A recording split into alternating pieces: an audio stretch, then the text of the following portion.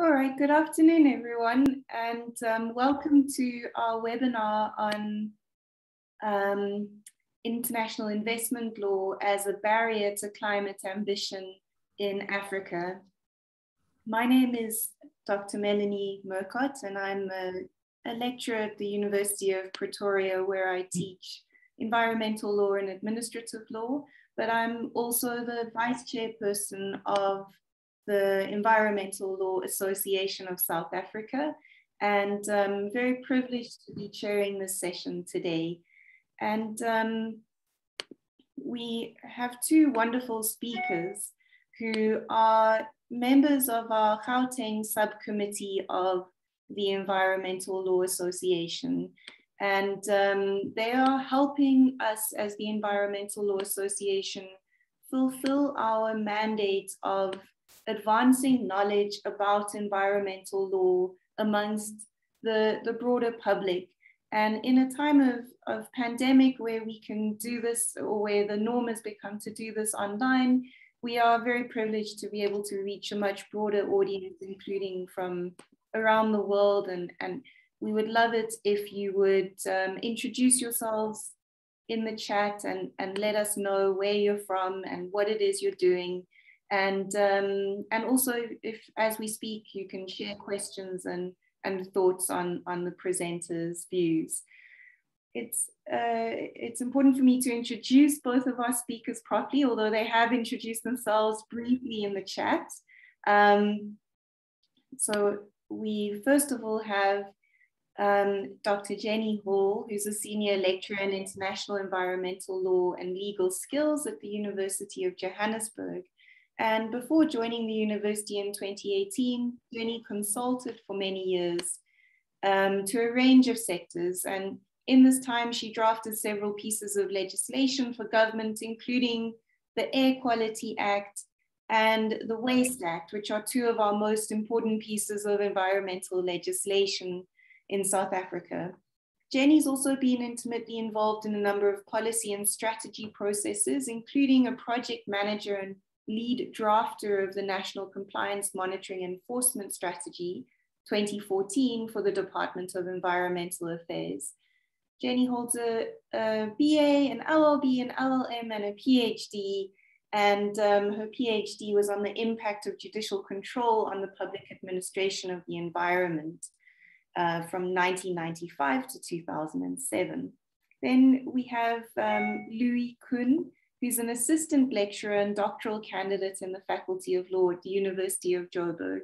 His research primarily focuses on the interaction between sustainable development, including attaining decent work and international economic law.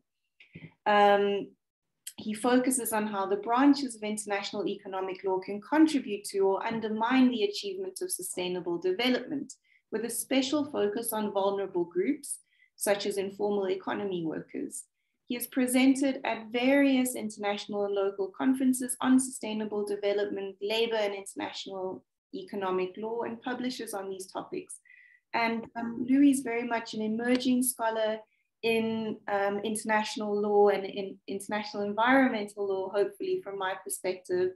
And I think I'm very excited to hear his thoughts, because I'm hoping that you'll be part of thought leadership in climate ambition in Africa as you move forward in your very exciting career.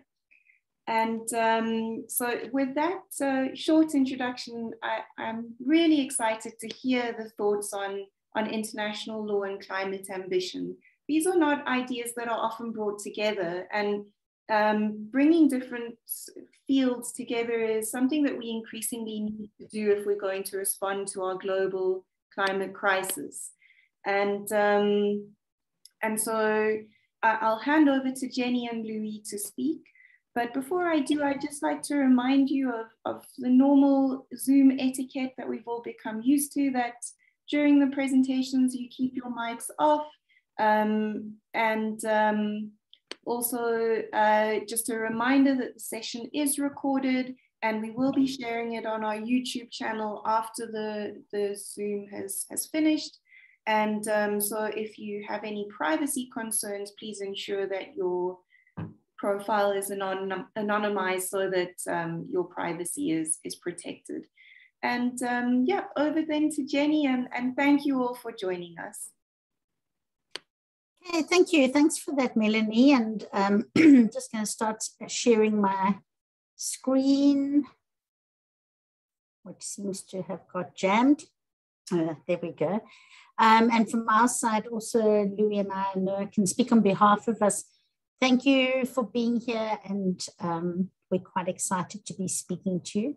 What we're going to be talking about today comes out of some interdisciplinary research that the two of us have been doing for most of the year actually now, and that's the intersection of international investment law and international environmental law. And I must be honest, we've become a little bit like dogs with a bone on the topic. We can't let it go. We phone each other many nights late into the night, and we've got to a stage, I think, where we finish each other's sentences, cite each other's sources back at each other, and can be quite a handful if you're a fly on the wall in those discussions. So we're hoping that some of the enthusiasm we have will be infectious, but we also know that we need to be disciplined because, as I say, we've got into this habit of sharing thoughts, finishing sentences, and so on.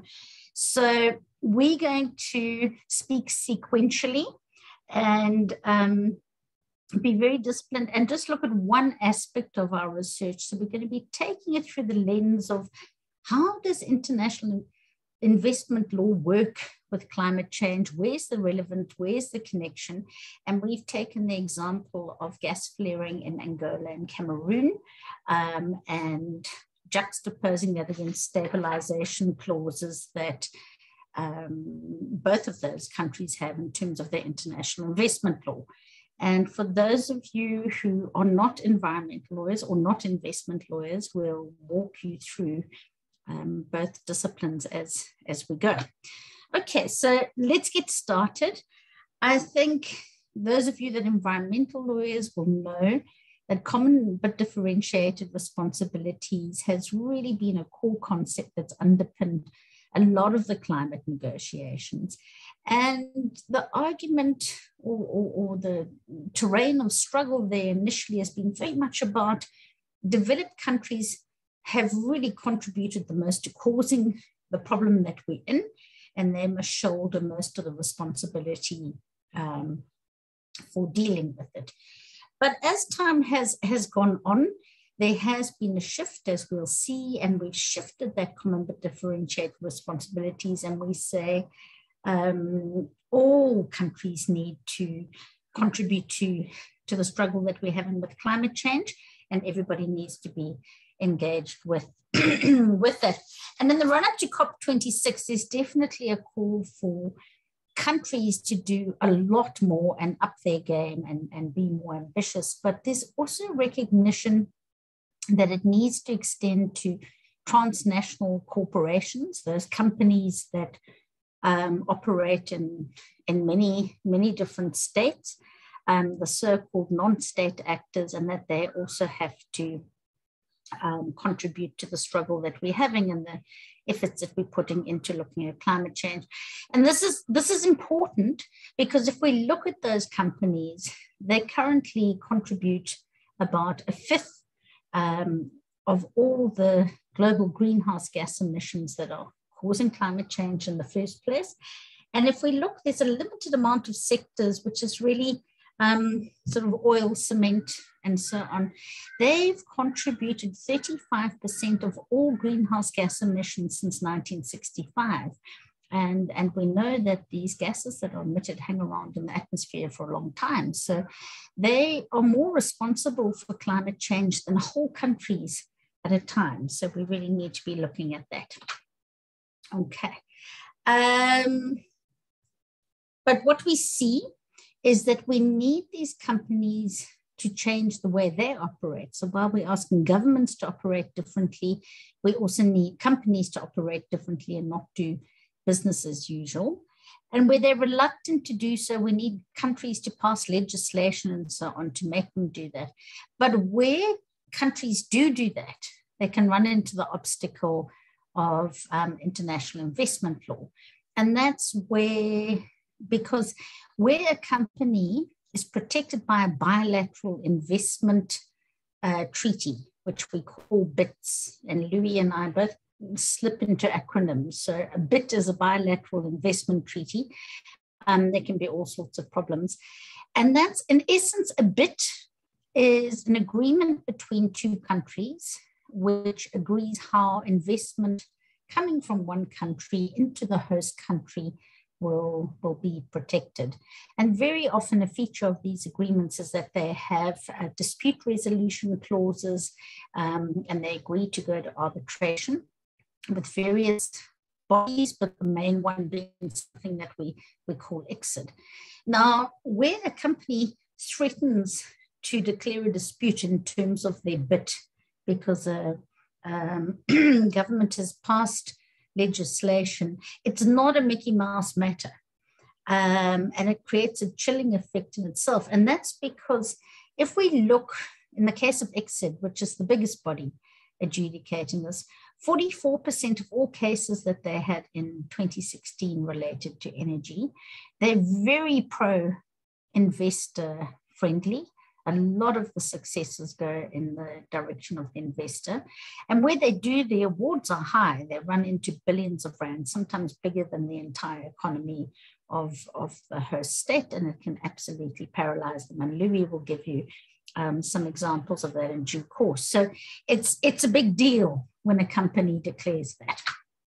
Okay, there's been quite a bit of research emerging on international investment tools and how that relates to environmental protection, but there's a real gap in the literature, and that's why Louis and I decided to hone in on this today, because it's an area that very little has been written about, and that's the area of stabilization clauses.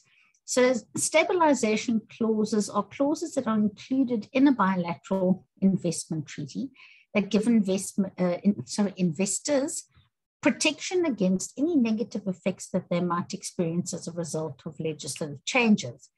And they typically do this by saying, if there's a legislative change, the company doesn't have to comply with it, or if the company does have to comply with it, government has to pay and compensate them.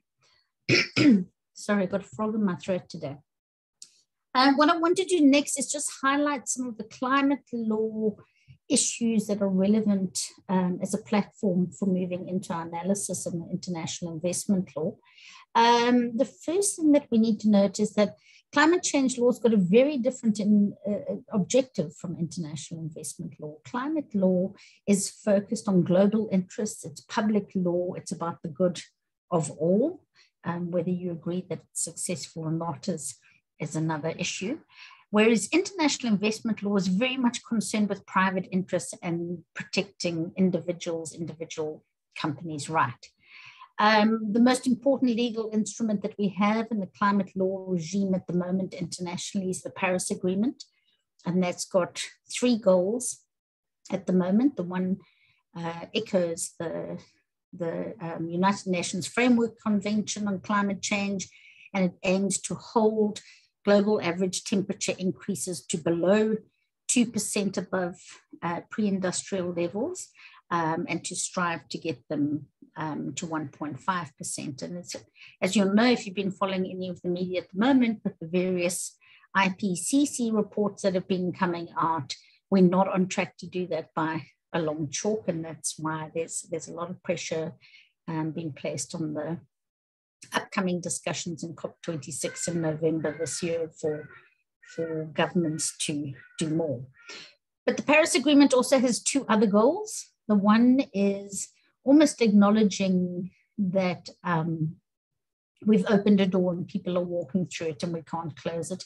And that's that countries need a better ability to adapt to climate change and to have climate resilience. And then importantly, from our side, to make sure that finance flows are consistent. And that's because we know that in addressing climate change, it's going to take a lot of money.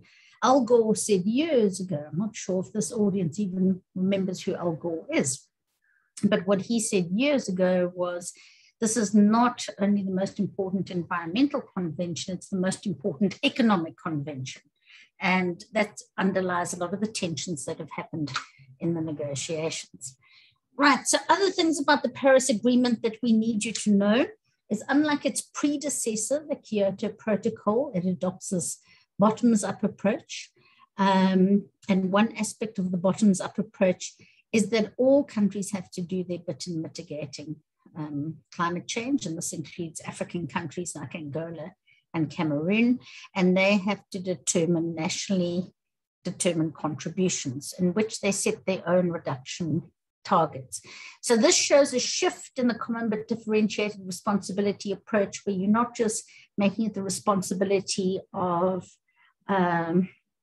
developed countries who've caused most of the problem to take on emission targets, but everybody has to do their bit and everybody has to pull together.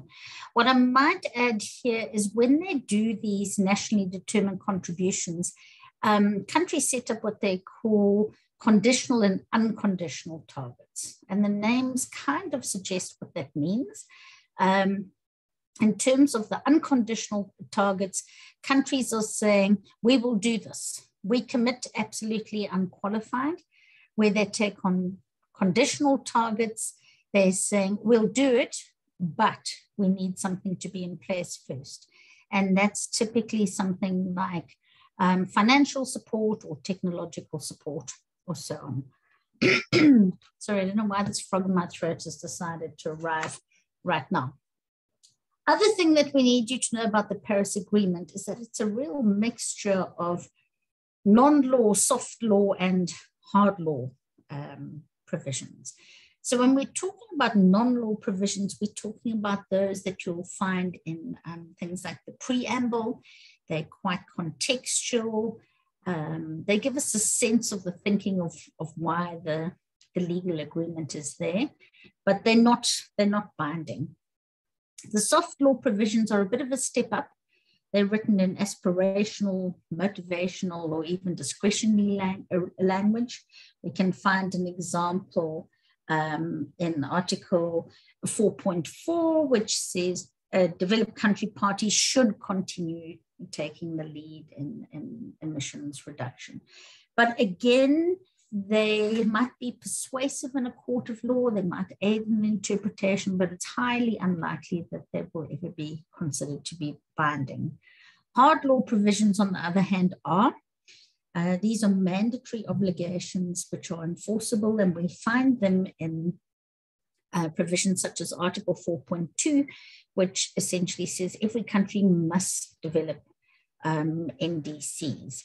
The difficulty with the hard law provisions, though, is, as someone like Bodansky says, is that they're much more obligations of conduct rather than obligations of result or substance. So the obligation is you must develop the NDC.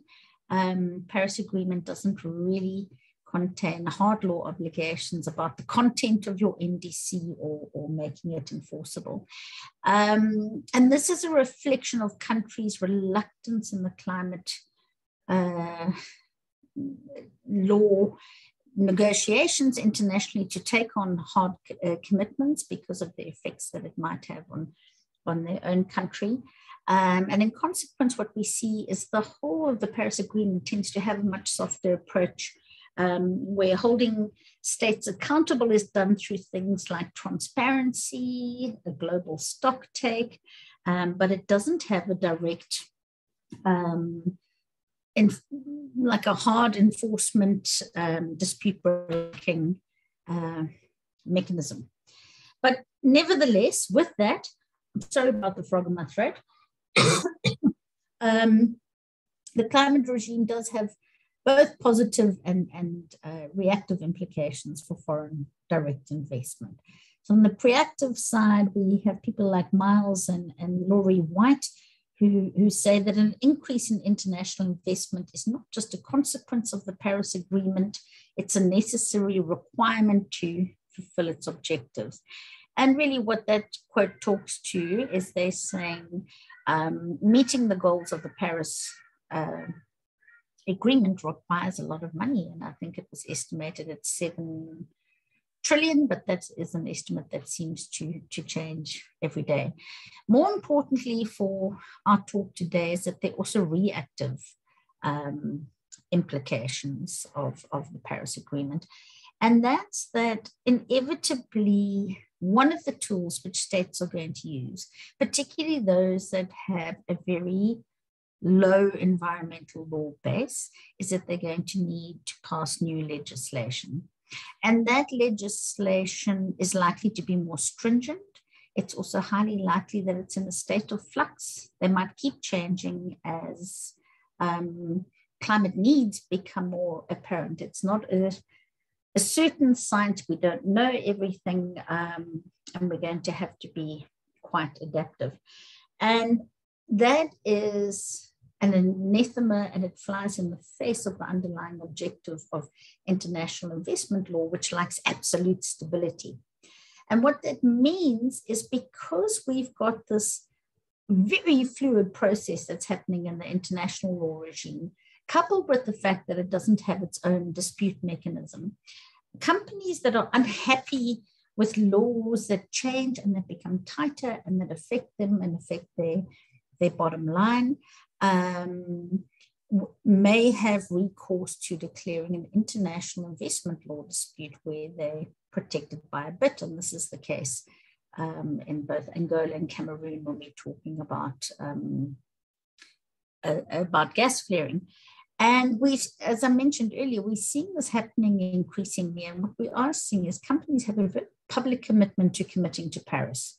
Their websites say they support it and so on, but they're resorting to these international investment law proceedings really suggests a different story, and it's more symptomatic of the NIMBY, not in my backyard approach. And I think Shell is a big example of that at the moment. Right, then before I hand over to Louis, what I also want to touch on is why reduce gas flaring? What's the need? What's the potential?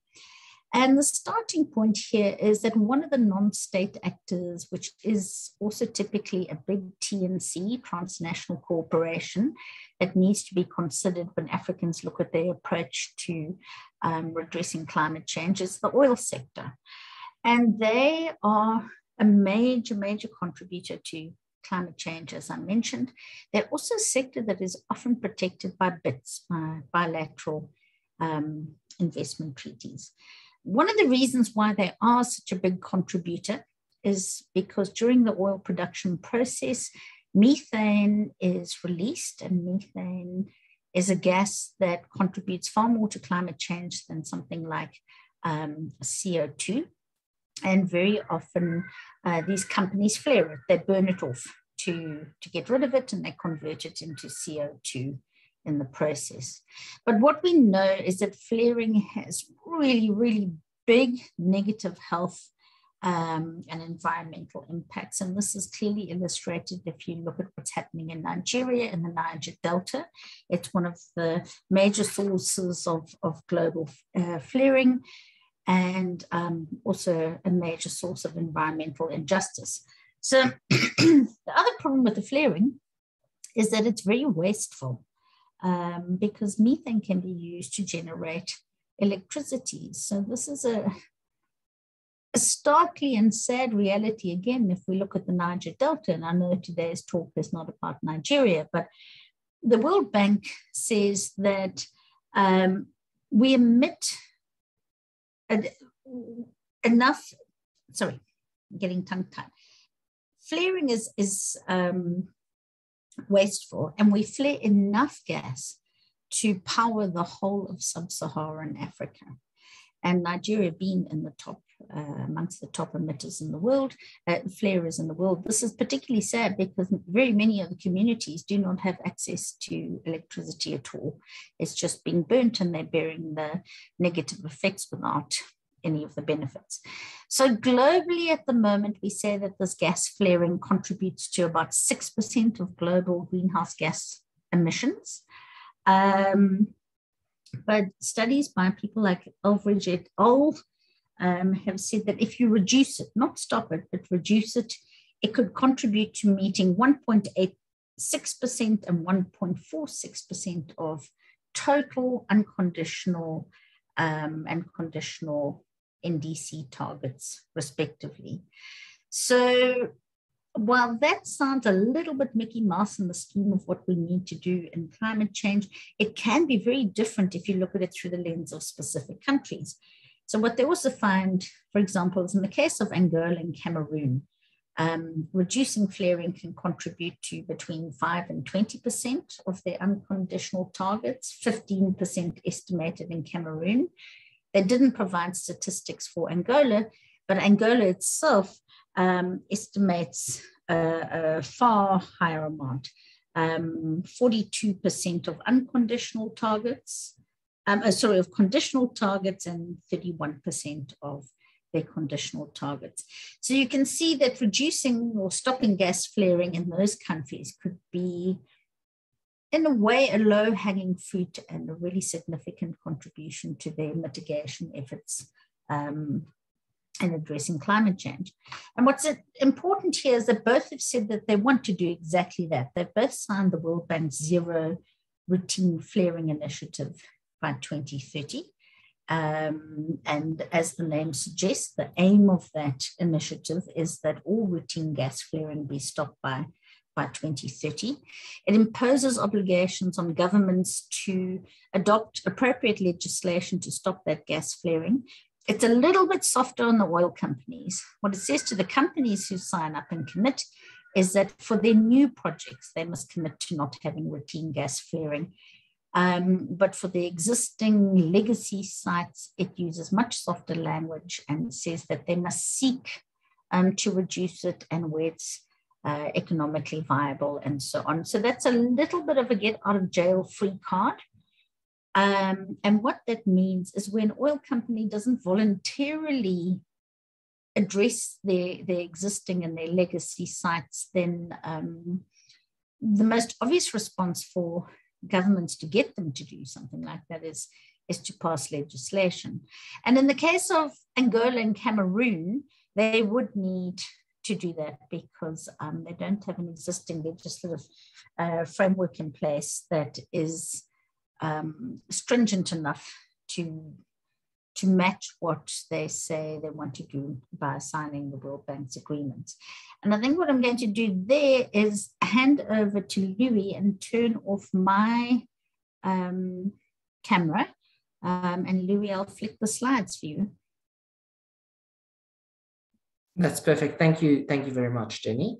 I think you can page to the next slide then. So just in terms of, before I go into these stabilization clauses and what they really mean for Angola and Cameroon, so Jenny mentioned how important the reduction of gas flaring is for Angola specifically. And Angola also gives us figures on what this would actually cost. So for Angola to achieve a 75% reduction will cost $30 billion US. But what we need to remember about gas flaring is that in some areas it will be cheaper to reduce gas flaring because you're already close to infrastructure, and in other areas it would require more substantial investment. So to get from the 75% then to 91% doubles the cost. Then the cost we're looking at is about $60 billion US. The concern, of course, being that there aren't that many oil companies who would voluntarily want to sign up for this $60 billion expenditure. And this $60 billion is also almost the entire GDP of Angola. So it's fairly substantial. Now, what I'm going to speak to today is, of course, the stabilization clauses that Jenny has mentioned in the beginning. Is that what a stabilization clause does is it seeks to protect the investor from the adverse changes in laws regulating its investment. And there are different types of of stabilization clauses. These are freezing clauses, economic equilibrium clauses, and hybrid clauses. So a freezing clause is, theoretically speaking, the most severe type of stabilization clause. It can be inserted in either a treaty or a contract or legislation. And what it does is it guarantees the investor that if there are any changes to the law, this would not be applied to the investor. Now, Article 12.3 of the Angola-Italy bilateral investment treaty contains a freezing clause, although it is subject to a so-called right of election. This means that the investor can inform the Angolan government that it does not want Angola to apply new laws to it, including these gas flaring laws or any other laws that might be adopted for climate change mitigation and adaptation, even labor laws, in any environmental laws, human rights. Nothing is excluded from the scope of this clause. So it's extremely problematic, and the investor can at any time inform the government that it must not apply these new laws to the investment. If the country then proceeds, or Angola then proceeds to apply these laws to Italian investors, it would be a breach of the bilateral investment treaty. Now, there are similar clauses to the Angola-Italy clause in BITs with other African countries. They don't necessarily form the main focus of our discussion today, but these principles that we are discussing in relation to Angola and Cameroon also apply to other countries, including Mozambique and Tanzania. But then the stabilization clause that Italy has with Cameroon is a bit different. It does not work with a right of election. It just provides if after the date of the investment, any laws, regulations, rules, or economic policy measures which are in force directly or indirectly for investors are to be amended, the same treatment will be applied as that in force at the time the investment is made. So what is treatment? Treatment is a term in international investment law that's really broad. It refers to the entirety of your interactions with the investor, meaning the investor must have exactly the same conditions that they had when they entered the market. So this is quite problematic, because if the investor, for example, entered Cameroon in 1990, then that investor is entitled to the exact, or to have the exact same laws that were applicable in 1990 applied to it. Now, technically, the bilateral investment treaty only entered into force in 2003, but Article 1, paragraph 1 departs from the general rule against retrospective application, and it also applies to pre-existing investments. Now, that does not mean that if in 1998 they applied a law to an investor and then in 2003 the treaty entered into force, you can take the state to arbitration for what happened in 1998, but it is accepted in investment law that a matter can subsequently crystallize into a treaty breach, which means technically the investor was, after the BIT entered into force in 2003, then entitled to have all new laws that came after 1990 disapplied to this specific investor. Jenny, you can go to, thank you very much. Then what we're going to talk about briefly is most favored nation clauses, because you might be thinking, okay, so there's a problem with Angola having signed this treaty with Italy, and there is an Italian company in Angola, Eni, that is responsible for about 15% of the oil production. We don't know exactly how much of the flaring is done by them, but for purposes of this discussion, we do know that there is quite a bit of flaring done by Eni, and they are, of course, protected under the Italian BIT. But now you might be thinking that, okay, so it's only Italian investors that are then protected. But the concern is that international investment law or specific BITs are not self-contained regimes. And this is what the tribunal told us already in one of the very, very first ICSID cases in the 1980s in AAPL versus Sri Lanka, that a bilateral investment treaty is not a self-contained regime because there are most favored nation clauses and other ways in which investors from one country can be entitled to the protection in another treaty. So it's quite common for investment treaties to contain MFN clauses. I'd say more than 90% of all investment treaties contain MFN clauses. And this MFN clauses, sorry, I've slipped into the jargon that Jenny warned about. MFN clauses being most favored nation clauses. And really what a most favored nation clause says is that I will offer nationals of your state the most favored treatment that I offer to nationals of any other state. This has then been interpreted very, very broadly in Vladimir Bershader versus the Russian Federation. The tribunal says that it is universally agreed that the very essence of an MFN provision in a BIT is to afford to investors all material protection provided by subsequent treaties. In a empirical study by Patrick Dunbury, he studied the entirety of investment jurisprudence on the absence of FET clauses. So that's fair and equitable treatment clauses, where treaties don't contain FET clauses, but they do contain MFN clauses. And in every instance where the investor wanted to import an FET clause, where this was absent from the treaty their state has signed, the tribunal has allowed this. The exception is, of course, one single case, Ikal versus Turkmenistan, but that was very specific based on the wording of the clause. Jenny, I don't know if you dropped off.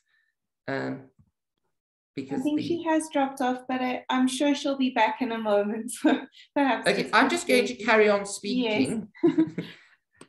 So that is the concern then, is that you can use MFN clauses to import this better standard of treatment. So it does not stop with Italy, although the treaties are with Italy, because there is a real risk that most favored nation clauses can be used to interpret or to import these provisions from other treaties. In White Industries versus India, India argued that each treaty is specifically negotiated and where the parties have really worked to limit the scope of a treaty. It would subvert the intention of the parties if we were to go and import this standard. But the tribunal says, no, that is not the case, because by including an MFN clause, the intention of the parties was always to provide everybody with this treatment. So in terms of MFN, there is a risk. Now, there's been some academic debate which says that MFN is not as far reaching as tribunals have interpreted it. But at the end of the day, practically speaking, whether they are correct or not, this is the way they have done it almost unanimously, with the exception of ICAL. So how is this then different from contractual stabilization clauses? Because there are also contractual stabilization clauses, so countries can agree in a contract to give investors this same stability. And really it comes in with the heightened risk, because when you sign a contract, it applies inter partes, meaning only between the parties. So if oil company A signs a contract with Angola, really this protection is only given to oil company A. And a contractual breach is not automatically a treaty breach. So often what we have seen is that when these cases go to court and the investor comes to court with a contractual stabilization clause, the court says, well, actually, the government has exceeded the scope of its authority. The executive branch of government cannot say that an investment won't be regulated. So the contract is then declared unlawful. So you don't necessarily have that contractual protection domestically, but contractual clauses can still be relevant to fair and equitable treatment or enforced if a treaty contains an umbrella clause. The tribunal in El Paso Energy versus Ecuador tells us that not every contractual clause can be enforced under an umbrella clause, but a stabilization clause can, because there the state acted with sovereign authority. Now, if there is an umbrella clause, the stabilization clause can be enforced, the contractual stabilization clause can be enforced, even if the domestic courts declared the entirety of the contract unlawful, because this is then elevated to an international breach, which exists entirely independently of domestic law. So that is, contractual stabilization clauses are less severe, but that does not mean they're not cause for concern. It's more challenging to enforce them in investment law, at least in theory, especially if there's not an umbrella clause. But again, if there is not an umbrella clause, but there's an MFN clause, you can potentially use the MFN clause to import the umbrella clause and then enforce your contract in that way. But that's quite a complicated process to follow, and we're not going to get stuck on that point. And again, it would only apply to that specific oil company and not every investor who's protected by that treaty or another treaty with an MFN clause. The Zambian experience with contractual stabilization clauses really shows us how far-reaching the effects of stabilization clauses are, because many times the stabilization clause never actually needs to be enforced to actually have a negative effect on states' ability to regulate. So in 2008, as the world financial crisis came in, Zambia sought to up taxes on the mining industry, and many foreign mining companies were protected by stabilization clauses. And to placate these investors, Angola negotiated with them extensively to water down, not Angola, Zambia, to water down the legislation. And at the end of the day, none of those investors paid those taxes anyway. So now everybody else got the weaker legislation because Zambia thought, okay, if we do this, they'll accept it. They never did. They never ended up paying those taxes, even though no case was ever filed, because the threat of a case is good enough. Then there are also legislative stabilization clauses. Again, they are somewhat more restricted than treaty stabilization clauses, although they extend to a greater number of investors than contractual stabilization clauses. And often legislative stabilization clauses are not in themselves a stabilization clause. They authorize the government to enter into a stabilization clause. But like treaty-based stabilization clauses, legislative stabilization clauses did not really get much attention in terms of the literature until it did. And this is very much the way it works in investment law. There are terrible provisions out there, and we tend to ignore them until it's too late. And the Italian treaties are particularly problematic in this respect. So using a quick example of what I mean here, if we look at Syria, I'm sure everybody is aware that Syria is engaged in a civil war. So in its treaty with Italy, Syria agrees to strict liability for any losses that investors suffer during the war, And in the Gurus case, what happened is Turkish investors said, oh, but you have a treaty where you create a strict liability regime to Italian investors. By virtue of MFN, we're entitled to the same treatment. And the tribunal agrees with them and grants that. So even if the treaty against Angola has not been invoked, because this clause has never been invoked against Angola, or at least officially in official proceedings, it does not mean that it's not a threat. But in terms of legislative stabilization clauses, these also didn't present a problem, or they were largely ignored until the case of Romali Telecom versus the Republic of Kazakhstan. And there, the tribunal looked at a Kazakh investment law that had been repealed. So the tribunal said that Article 6.1, that's of the Kazakh investment law, grants foreign investors protection against adverse changes in legislation for a period of 10 years from the date they made their investment, or the entire duration of the contract exceeding 10 years entered into with authorized state bodies. This is the case here.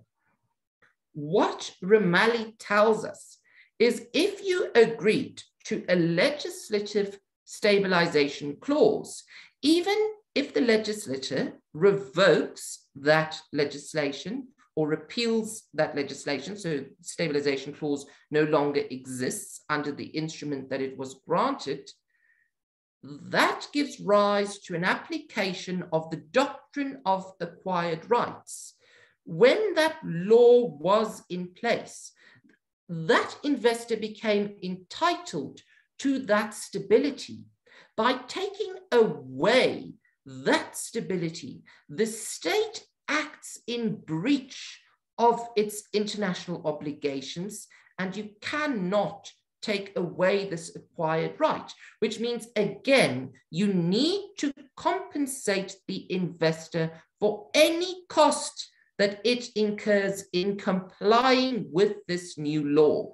Now, theoretically, going back to our discussion on freezing clauses and economic equilibrium clauses, the freezing clause says that you can't regulate, but investment tribunals don't have an army to send to force the state not to regulate. So what they do is they order compensation, and they're quite effective at investors actually getting the money.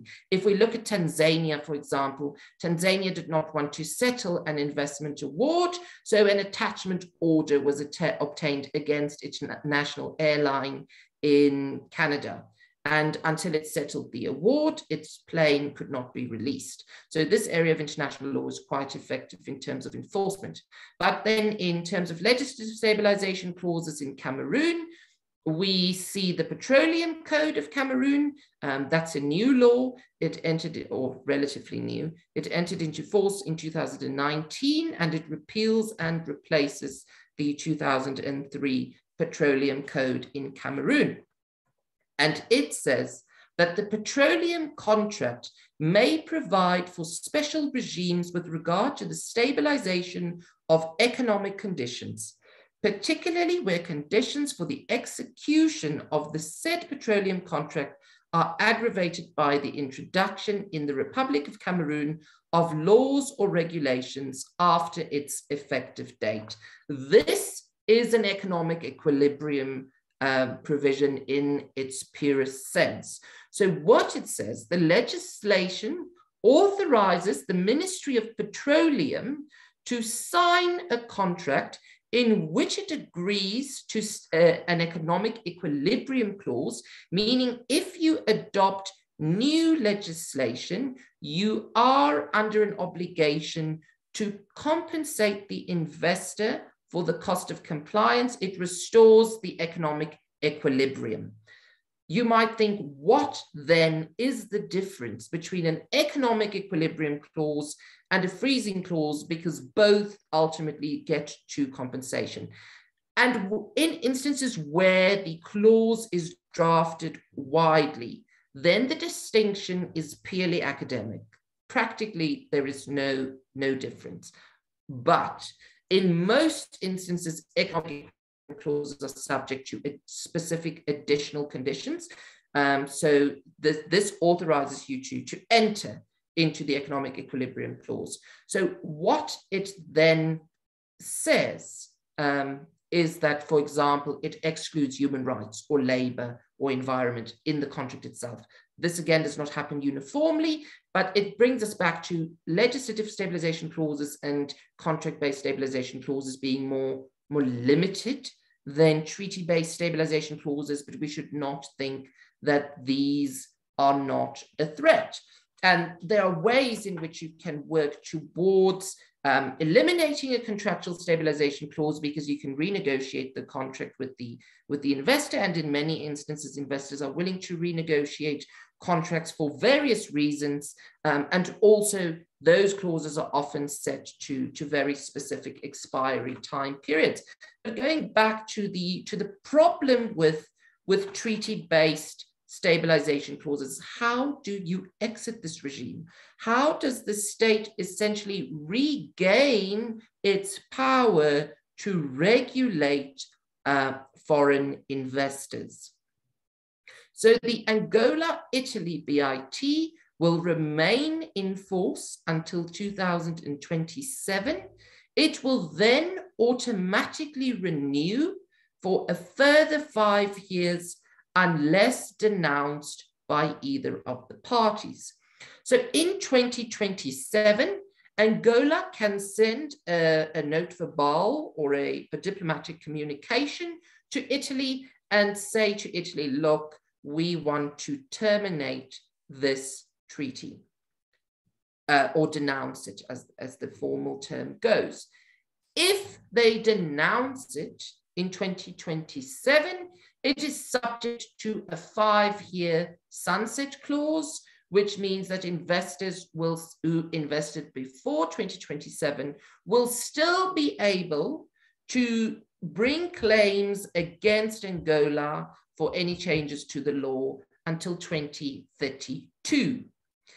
If it renews in 2027, it's not denounced, it renews until 2032, it will then expire in 2032, but investors who invested before 2032 will be entitled to protection until 2037, which is quite a long time.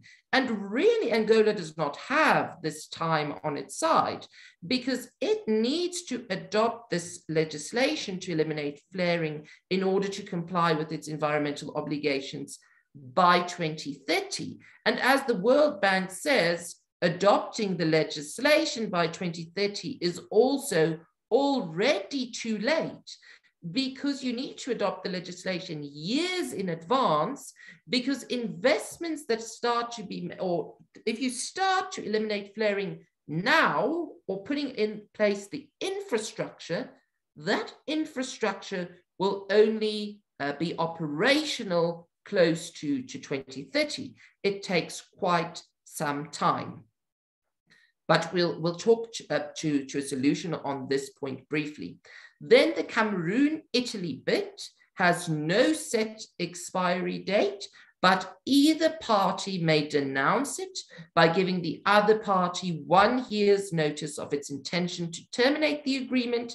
So if Cameroon were to send a notice to Italy today, that treaty would then terminate in 1 year from now, and the 5-year sunset clause would then run from 14 October 2022 until 13 October 2027. Again, it's much, much too late then for Cameroon to begin adopting legislation. So the reality is that it's not as simple as saying, oh, we are denouncing the bit. So what do we do? Well, really, the only thing that we can do is we need a spirit of cooperation from Italy. Italy needs to cooperate with Angola and Cameroon to denounce the bit collectively together with its sunset clause. This was done by the European Union when it terminated its intra-EU BITs. They also agreed to terminate the sunset clauses. And this is really the only way that countries can get out of the BITs. But the reality is, if Italy does not cooperate in terminating it, it's probably still better for Cameroon to consider denouncing this treaty and Angola, because the risks here are very high. So when Egypt, for example, had to pay Union Fenosa in an arbitral award, it was 7% of its budget for the year. We saw a recent award against Ecuador in relation to Perenco, who also polluted all over Ecuador.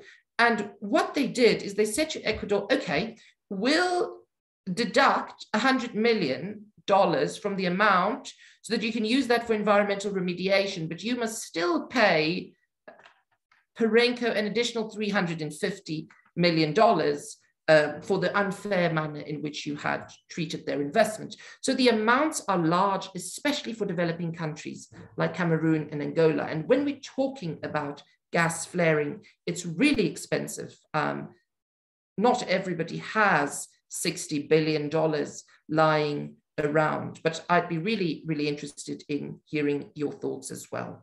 Thank you very much, everyone. And just the last word from my side. So I suppose what our take-home message is we've looked at one aspect of international investment law, which is stabilization clauses, but we have this crushing urgency to say all countries need to do something to address climate change.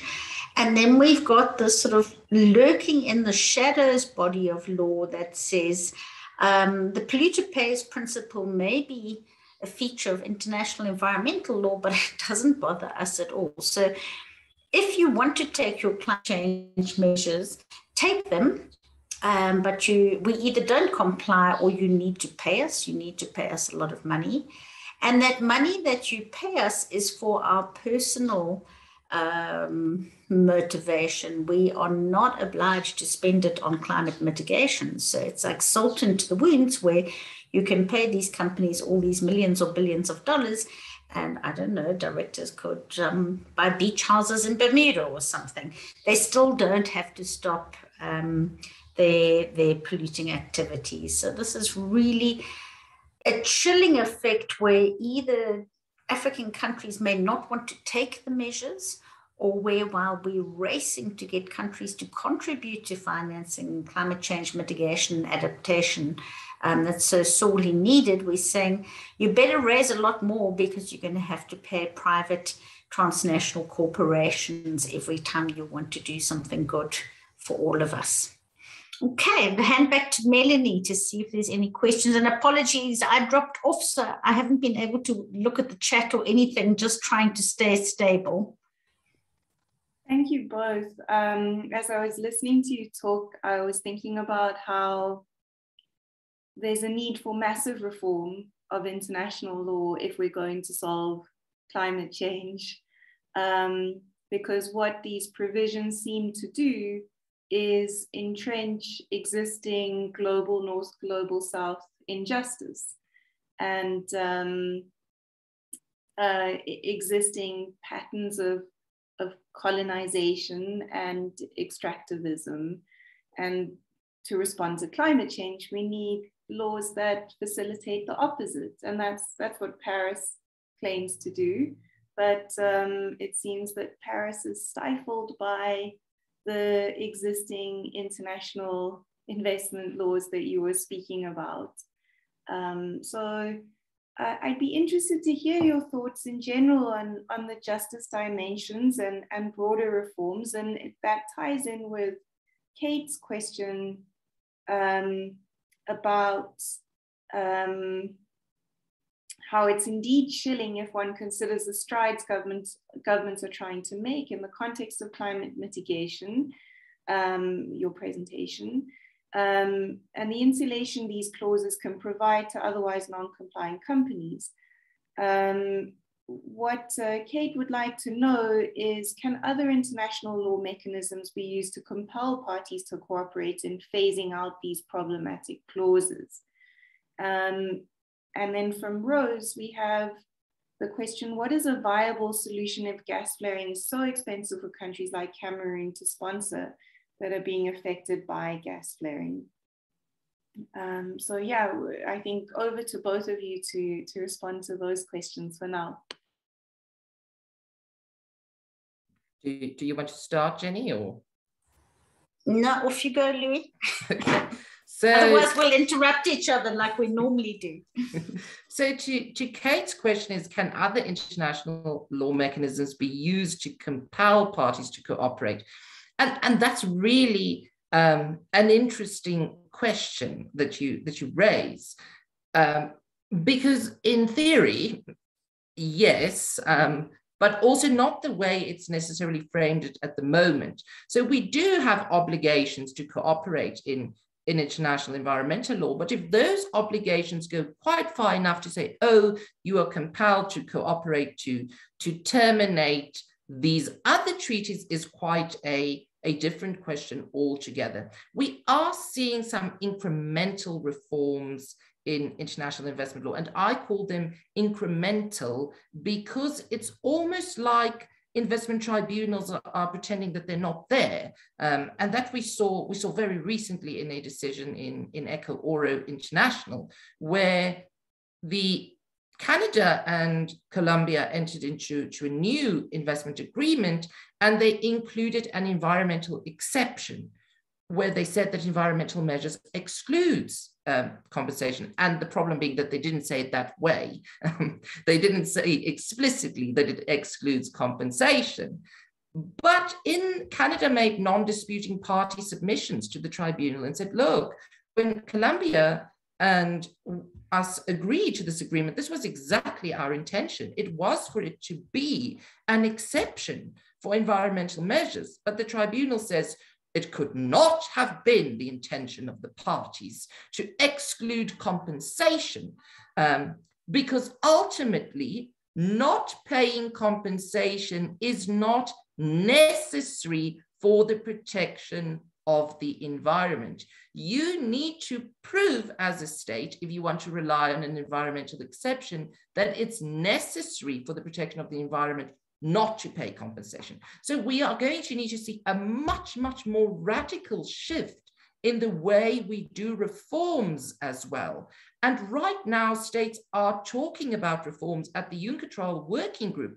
But South Africa, that's one thing about South Africa, we've made very, very good submissions to the UNCTRAL working group where we said, listen, we are focusing on one problem, but the problem is much bigger because UNCTRAL is only working on procedural issues like a doctrine of precedent and appeals. But if the precedents are bad, do we necessarily want precedents? So it's a bit of a double-edged sword there as well. I don't know if you want to speak to Rose's question, Jenny, and I see there are quite a few questions coming in as well. Yes, let me take that one, and that's Watson I know because she's one of our LLM students. So you're asking if it's so expensive for Cameroon to sponsor stopping gas flaring, is there another alternative? Well, I suppose let me reverse the question and say the oil companies have been making massive, massive profits for years and years and years while contributing to a problem that we are now all sitting with, which is climate change. And we have a principle in international environmental law, which is polluter pays.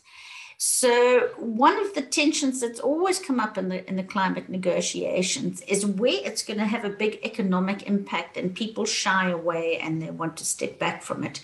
So on the one hand, we talk about the principle of sustainable development and we say we'll make nice and we'll balance economic issues with environmental ones. When it comes to the price tag being put on something, then people seem to say, well, maybe the economic issue is a little bit more important than the environmental one. And that's the trap that we've got into. So where we're at with climate change now, everything is going to have to be re-examined, a radical change, and we can't keep simply talking about economic impacts been a reason to not do it. So we've seen that with COVID. I mean, 2 years ago, if we said we will shut down economies across the world, we will ground airlines, etc., etc., if that was in the context of a climate negotiation, countries would have just rebelled unconditionally. But we've done it, and we will survive it. So the thing is to maybe put the shoe on the other foot and say, oil companies, you've reaped the rewards. Now it's time to give back. You have to do your bit too. Yeah, and as you were talking, I was thinking about what might the implications be of the Human Rights Council recognizing a human right to a clean, healthy, and sustainable environment, if that might shift the regime slightly, or where the emphasis lies, or create some potential for further arguments against these kind of problematic clauses. And then we have a question about whether there are legislative bodies either within countries or internationally who can help. I suppose the question is about preventing or regulating these agreements, that given that they're prejudicial to African countries, or is it just that the countries are desperate for money? And then there's a question as well about why are countries reluctant to use gas flaring to generate electricity? Is it a financial issue, or is it because of negative impacts on production or profitability? And I think that gives us a bit more flesh to get into, and then we'll go to Mohammed, who has a question that he'd like to raise verbally. Why don't you start with those two? Louis, do you want to take a first crack at the legislative bodies? Yeah, so I'll quickly speak to that. So part of the discussions in the UNCTRAL working group is that some African countries, and not only African countries, some developed countries, have really asked if there can be an investment law advisory center where they can go and really be advised on the consequences of these treaties. And if you have time, I'd really recommend that you read the Republic of Mali's submissions to the UNCTRAL working group, where they're quite candid in saying that the reality is these treaties aren't negotiated. The power imbalance between a country like Mali and a developed country like Germany is so severe that there's little scope for negotiation. Additionally, there really isn't the expertise on investment law and what it means. So there's really that gap in terms of the knowledge base within African governments. So often these treaties are signed sort of like as a political gesture of friendship, without necessarily considering the consequences or what those provisions mean. And again, the problem is that we became complacent because the Exit Convention was open for signature in 1965. It entered into force in 1966. It entered into force mostly with the support of African countries.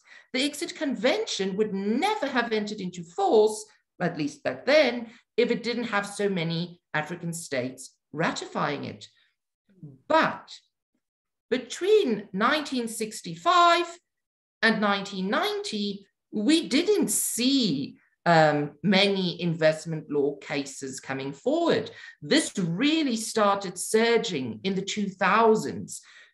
Again, now we're speaking of reformed treaties. 90% of the cases that are coming to tribunals is based on those old treaties. It's not the new treaties that the claims are being brought on, because frankly, I would also, if I was an investor, prefer to bring my claim under a treaty where I'm given extensive rights versus a more limited treaty. So it's really, we need to see states understanding the consequences. And there's some work on this to have an advisory body. It won't have any powers to legislate or regulate, but it would maybe at least give these African governments the requisite information they need. I think on the other question, we've got Shani. Great to see first-year students joining us, but asking why gas flaring isn't being converted into electricity and why we aren't doing that. I can safely say, Shani, that it would be unwise for you to take input from Louis or myself on the technicalities of how an oil industry works, because that's really not in our field of expertise. But the implication has always been, if you look at all the litigation that's happened in Nigeria, is that it has been profit driven. It's get in, get the cash, get out. There's been a lot of what we call greenwashing, which is what companies do when they speak environmental language on one hand, but on the other hand, what they do in practice is not good. So if you look at the Niger Delta in Nigeria, it literally, and there's UN reports on it, has layers and layers of oil. People have lost their fishing grounds. They've lost homes. The social injustice that's happened there is extreme. So it's been a lack of corporate responsibility. And I think also when these things started, companies went really with the program that they need a social license to operate. These are all the world's resources. It's not just for one or two people. And you need a social license to operate, and you need to understand the context that you're operating in and be sensitive to that and give back. And so that hasn't happened. Thanks, Jenny and Louis. Let's go now to Mohammed before we return to the questions emerging in the chat. Hi, can you hear me? Apologies for the background noise. Yeah, I've got 3 questions, 2 directly related to the presentation and one just based on I'd like to hear your opinion. So firstly, regarding the telecom versus Kazakhstan case that was in Louis' presentation, yeah, how would that work out in terms of a carbon tax being implemented in South Africa? And yeah, secondly, based on Clive's question in the chat, within the RE-IPP program and within the context of a just transition, there's a lot of focus on localization efforts and try to build a South African base for manufacturing for renewable energy as we go into this fossil fuel phase out. So how would that work against these investment constraints in terms of the WTO? And my third question is basically what's your opinions on these various proposals that would assist to bail out Eskom, if I could say? There's 4, if I'm not mistaken. One regarding a sovereign debt write-off that was flouted by David Masondo, the Deputy Finance Minister. And a second was concessionary finance that would help recapitalize Eskom's generation units, etc. And there's been a few others regarding concessionary funding from DFIs in terms of what's it called, enabling the just transition, enabling decommissioning of coal power plants and repurposing them for other uses. Thanks. I'm not sure if I got all of those questions because it wasn't great quality of bandwidth or whatever, but maybe just a quick start and Louis can take over. I certainly missed the first question. I heard you mention renewables, and I'm not sure if I'm following the question correctly, but I suppose today, because this is where Louis and I get particularly indignant, is the dirty polluters getting away and getting paid to carry on polluting. But these issues under international investment law don't make the renewable sector immune either.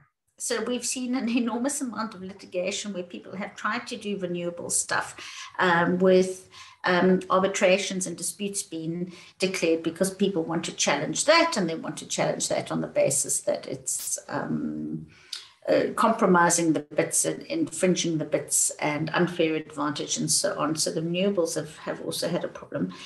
In terms of Eskom, I haven't personally sat down and had the opportunity yet to really examine what is being proposed.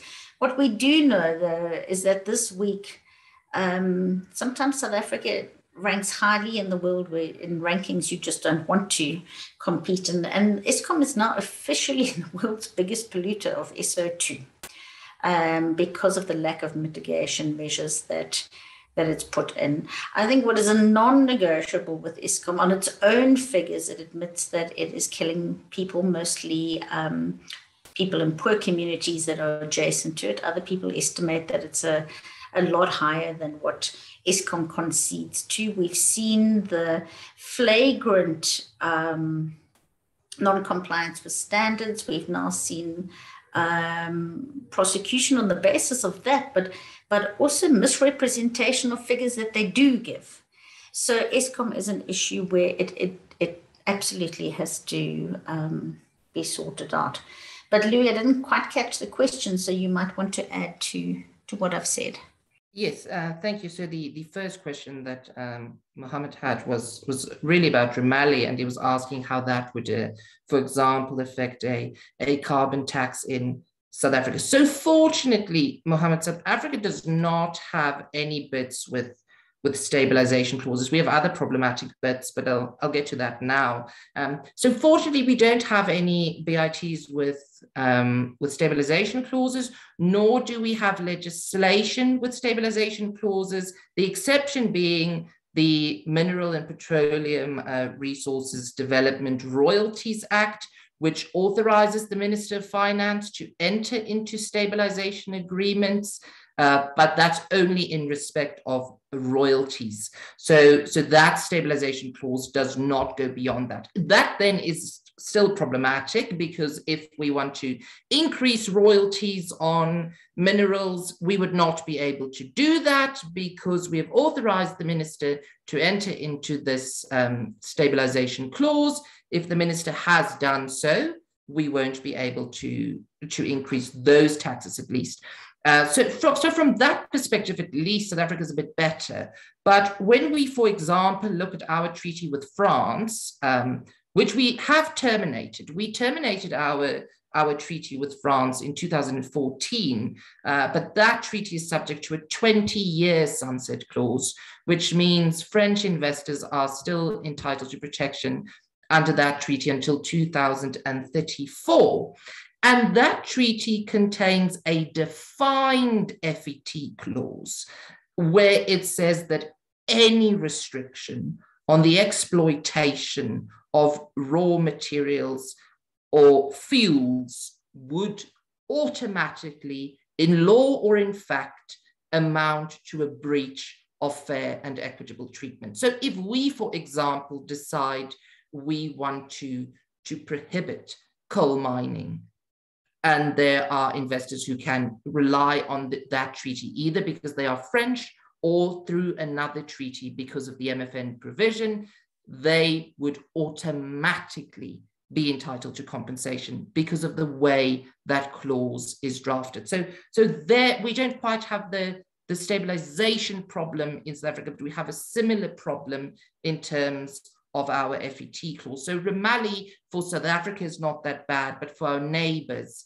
like Mozambique, it's a different story altogether. And if we wanted to increase taxes like mineral royalties, and the Minister of Finance had entered into such agreement, then we would run into that problem. Then in terms of localization, that's also quite complex. Now, sometimes and a degree of localization could theoretically be justifiable. I must disclose, though, that I'm not an expert on WTO law, although I do work on trade law. My work on trade law is very focused on regional trade law, not necessarily all provisions of the GATT, but it can easily run into problems there. But more specifically in relation to today's talk, there's an increased trend towards including such clauses in BITs as well, where we say that local content requirements are prohibited. So if the BIT prohibits local content, then the investor would also be able to challenge that in investment arbitration. So yes, with localization, there is also definitely quite challenges, both in WTO law, although here I must disclose I'm no expert on WTO law, but even in investment law, you can run into problems with localization quite quickly. Thank you both. Really interesting to learn about South Africa's position, because I think ideally we would want to increase taxes and ultimately stop coal mining. But you've highlighted some problems there.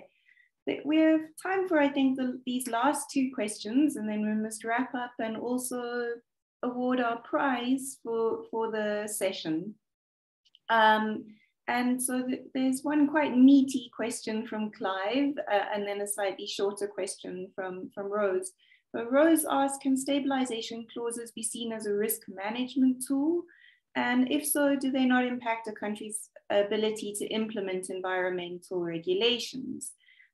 So there seems to be a lot of kind of conflicting international environmental law principles at play here. State sovereignty, intergenerational equity are just two that come to mind, and how are all of these taken into account in this context? And then Clive asks, he says he found your presentations compelling, and he asks, what is your assessment of the effectiveness of the Protection of Investment Act of South Africa in respect of climate change, since it has an express provision that requires the protection of the environment?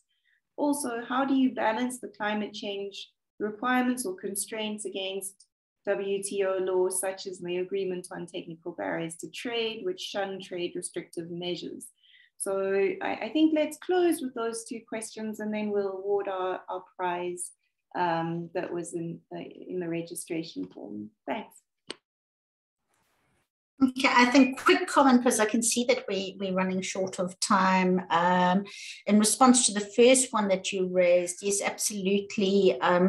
Stabilization clauses really do have an impact on whether a country can implement environmental regulations. Because in some cases, like the freezing clauses that Louis mentioned, you are yielding your sovereign right. Melanie mentioned that, and they're bumping up against a whole lot of international environmental law principles like polluter pays and intergenerational justice, as we said. But the way the arbitration awards are playing out in the exit cases and so on is there is sometimes a recognition for public policy, but public policy often has to yield to the interests of the private investors, and exit awards are very pro-friendly. So you have one of two things. You either have a country having what we call a chilling effect, where they don't want to pass the regulations for the threat of these kind of disputes that can be declared, or they run the risk that if they pass the legislation, they have to have the cash to pay, and the cash might be a lot more than that country can afford. So that's a quick answer, but as I said, that is one of my LLM students, so she is welcome to take it further with me offline. Louis, I think you started touching on Clive's question. I don't know if there's anything you want to amplify there. I've spoken to the second part of Clive's question, because that's what Mohammed asked as well. In terms of the Protection of Investment Act, Clive, what we do need to remember is that is a deliberate and conscious departure from the way BITs have been interpreted. And you'll see with a lot of the sections in the Protection of Investment Act, they were inserted specifically because of the way investment treaties have been interpreted in the past. But some of the standards in the Protection of Investment Act is still quite vague, and it would be interesting to see how that plays out in court. But yes, it does explicitly recognize environmental protection. And what we must also remember is that the Protection of Investment Act, for the most part, subjects everything to the Constitution itself. So it's not the same as the BITs. That being said, though, we can still be taken to arbitration under the BIDs, because we cannot take away investors' right to go to arbitration, even though the treaties are terminated because of the sunset clause, unless we negotiate with these other countries such as France and Italy to terminate the BIDs. And some of our BIDs only expired this year. So it's a very mixed picture in terms of the BIDs that are still out there for South Africa. But we've terminated many, but most of them can still be used until around 2034. Thank you very much, Melanie. Great, thanks. And so just to conclude, we need to thank Jenny and Louis very much. It's wonderful to have them as members of the ELA, but also as a subcommittee of the executive in Gauteng, and for them to have held this wonderful webinar that really brought to attention some very novel and important issues.